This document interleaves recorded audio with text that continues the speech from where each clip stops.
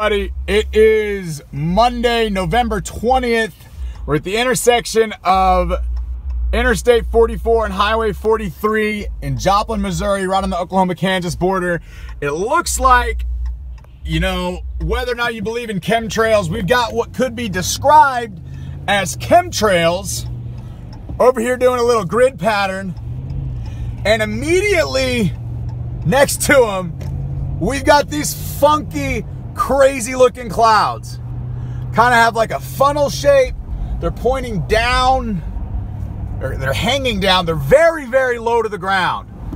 So, I've been seeing a lot of interesting stuff in the sky lately. Again, can see kind of the grid pattern that I'm talking about. Believe it or not, whatever you think, either way, I think we can all agree these are pretty cool, but it's also fun to speculate.